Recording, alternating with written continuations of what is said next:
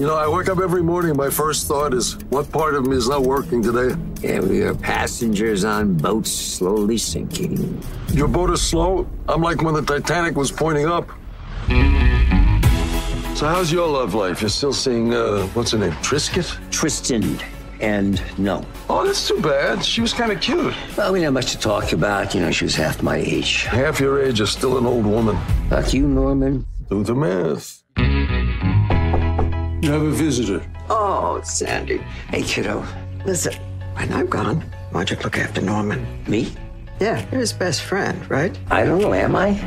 No, but don't argue with her. You got it. Listen to me. We're all scared because it's a scary fucking world. But we get through it because we're not alone. Who do I have? Daughter in rehab.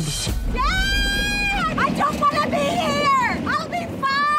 Just keep going. Hello and welcome to this What Do You Want to Watch Emmy special pilot review for Outstanding Comedy Series nominee, The Kominsky Method. I'm Ashley Hobley. Joining me today, Dylan Blight. I too like a method of doing stuff, the Dylan method. Yep, that's what we commit here at the Expression Mark to the Dylan method of everything. Alright, please be aware we will freely discussing everything about the pop themes and ending of this episode. So if you haven't watched it, come back later. So let's jump to our discussion of The Kominsky Method, Episode 1, An Actor Avoids, created by Chuck Lorre, aired November 16th, 2018 on Netflix, directed by Chuck Lorre, written by Chuck Lorre, starring Michael Douglas, Alan Arkin, Sarah Baker, and Nancy Travis. As Sandy gets to know a new student better, he puts off visiting an old friend who wants to see him. Norman copes with a difficult issue at home. Dylan, what did you know of the Kominsky Method prior to this, and what did you think of the first couple episodes? I knew it was a Chuck Lorre show, and I knew Michael Douglas was in it. Okay. No, that would be it. Yeah. I knew it was on Netflix. Yeah. Yeah. Yeah, that would be it. This was really good. I quite enjoyed this. I think the selling power, the reason you would come back to watch this is simply seeing Michael Douglas and Alan Arkin just speak about, I guess, anything. Like those two are just such good actors that, you know, any scene where they're just talking to one another, I feel like it's just, you'll happily watch it because they're such good actors and you're quite powerful just to watch. I also really like Nancy Travis in this. Obviously, she's quite an important part, and I presume she's going forward in the series, but she's also really good in this. But it is those main two, and not like I've spoiled the entire show for me if I decide to go back and finish it. I would put this in the maybe pile. It's not at the top of my list, but it's something I would if I had time and I didn't have anything else of those other ones. We've watched from these list of shows, Emmy ones. This would be in the bottom of my list, but I would watch it all. But I do know he's not back in the third season. So, yep. And I don't know. I haven't looked up. I don't know what happens to his character, but I do know that from the story I read, it was because he didn't want to come back. So I don't know. Because of COVID. That's why. Yeah. Yeah. So COVID protocols, yeah. Which understandable, I guess. But it also makes me go, okay, well, I wonder if the third season's any good because, like, if my whole sort of key reason I enjoyed the pilot so much is those two, I'm like, interesting. Don't know, maybe. But yeah, obviously there's a sort of dramatic undertone to the pilot with his, what's the character's name? Norman.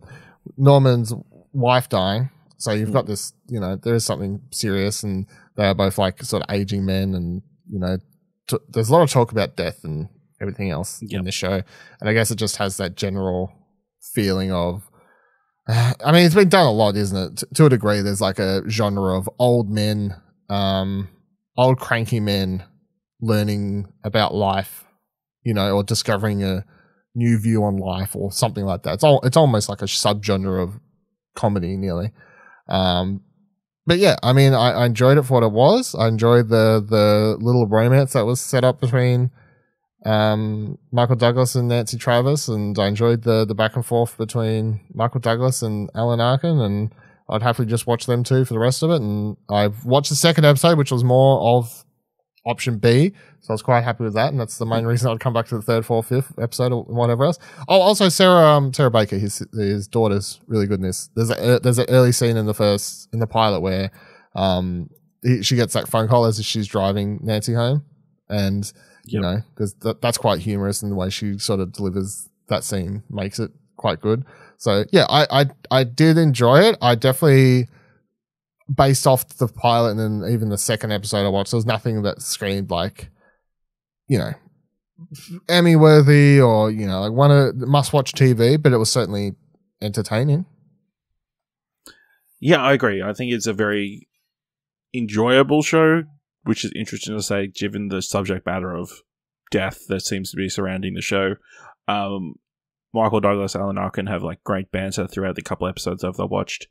You know, and then just the other element of the show that I wasn't expecting was the actual acting classes, which are a bit hit and miss. I think it's like, to a certain degree, it's like, how dumb are these students? It's like, they're sometimes amusing, sometimes hard to watch.